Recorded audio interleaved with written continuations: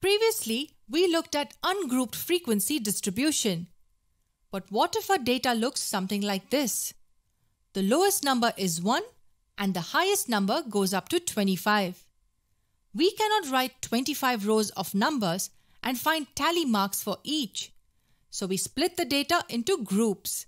So here we can make groups like 1 to 5, 6 to 10, 11 to 15, 16 to 20 and 21 to 25. These are 5 groups with 5 numbers in each group. There is no specific rule, we just use our judgment. Groups of 10 would be too large and groups of 2 numbers would be too small. These groups are called class intervals. Let's zoom out. The class intervals can even be called class. So we find the frequency of each class instead of finding frequency of each number.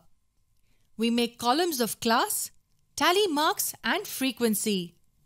We write all the class intervals in the class column, 1 to 5, 6 to 10 and so on. Just like we did in one of our videos, we use tally marks to find out the frequencies. There are 4 students who have scored between a 1 and a 5, both 1 and 5 included. That will be its frequency.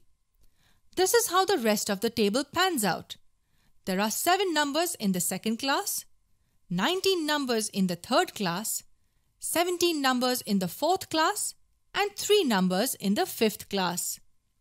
There are a couple of more things we need to understand about these class intervals.